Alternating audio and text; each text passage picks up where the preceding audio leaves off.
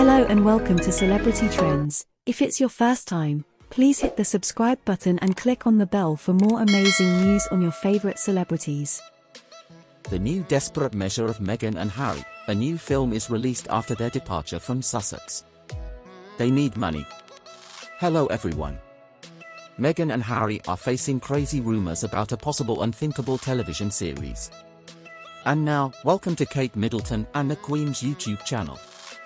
Well, friends, I think it's time to ask the question, how many pairs of underwear does he have?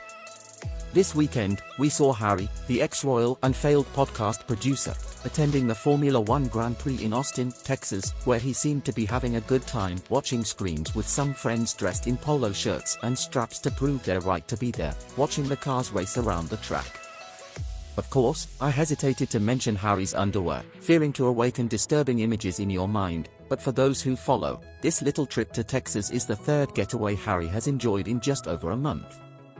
First, he was in Portugal, then on the island of Canoan with Meghan Markle, and now he's heading to Texas, which brings me to the question of how many pairs of socks and clean underwear he still owns.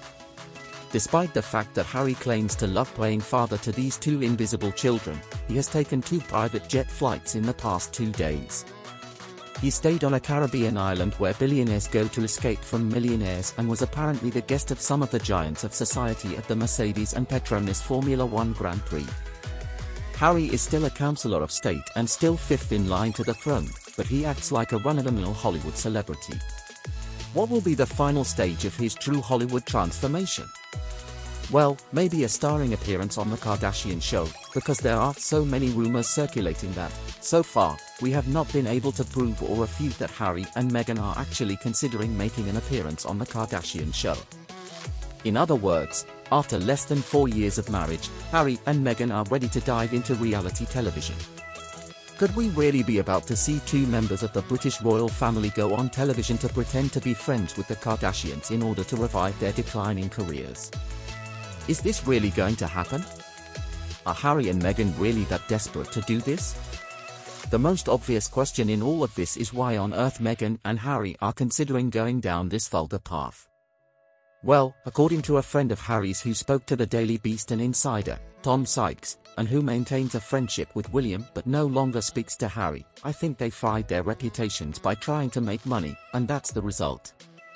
I personally think they will eventually do it or do something very similar. They've tried everything, and they are going to need money. You see, Harry and Meghan have tried everything, including writing books and producing content for Netflix, but nothing has really worked. Although the book, Together, became the best-selling non-fiction book of all time, 2 of the 3 Netflix shows were failures. Earlier this year, Spotify decided to sever ties with the couple for hypocrisy, and no other podcast platform wanted to deal with them until now.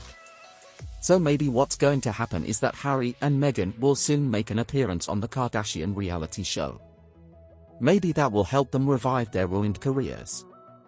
And maybe if they focus on one of the causes they claim to support, it can help improve their reputation with the public and make them look less hypocritical.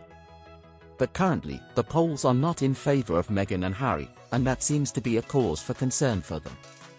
The fact that the Kardashians are interested in working with them could help give a boost to the Sussex brand. In recent months, Harry and Meghan have been very busy trying to conquer Hollywood and trying to become part of the influential Los Angeles scene.